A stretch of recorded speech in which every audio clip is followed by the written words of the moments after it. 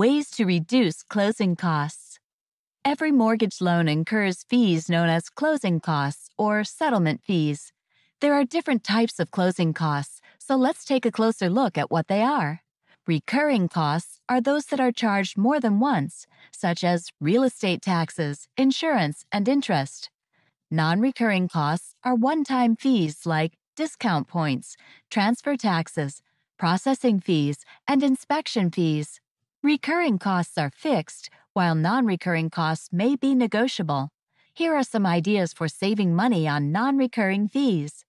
Get estimates from at least 3 lenders and pay attention to the closing costs they charge in addition to the interest rate they offer.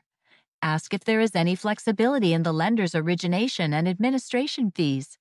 Insert a contingency in your offer, asking the seller to pay all or part of your closing costs. Try to close at the end of the month, and you will reduce the number of days of interest due at closing. Shopping and negotiating are the keys to reducing your closing costs.